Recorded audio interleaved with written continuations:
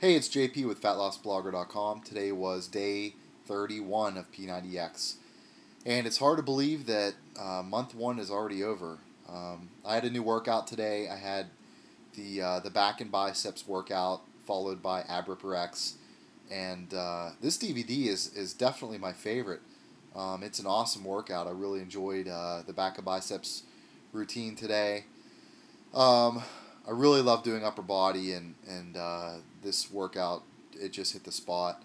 Ab ripper X went incredibly well today also. It was actually the first time since I started P90X that I've been able to complete all 25 reps for the wide leg sit-ups workout without pausing to take a rest. It wasn't pretty, but I struggled through it, and I completed all 25 reps without taking a break, so I was pretty proud of that. It was also the fastest that I've ever completed the ab ripper X DVD, or the workout rather, to completion up to this point. So I'm definitely seeing some progress as far as my core strength. Also, as I mentioned, the last time I did ab ripper X, I was taking a break from the last ab exercise, which is called Mason twist.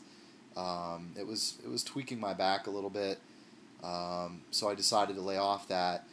Chris, who goes by 513 Kid Wiggle, actually mentioned that he kind of ran into the same type of thing and was doing the Mason twist exercise with his feet on the ground. So I tried it today, and it worked great.